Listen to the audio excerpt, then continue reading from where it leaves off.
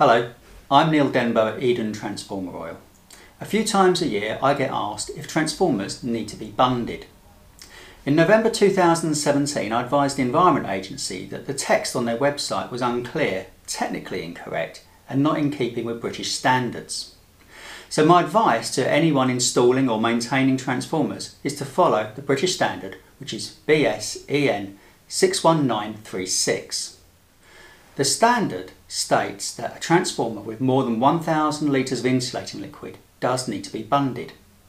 Transformers inside can be bunded with impermeable floors and thresholds, but consideration must be given to fire extinguisher systems and that the total volume of liquid can be retained within the substation room.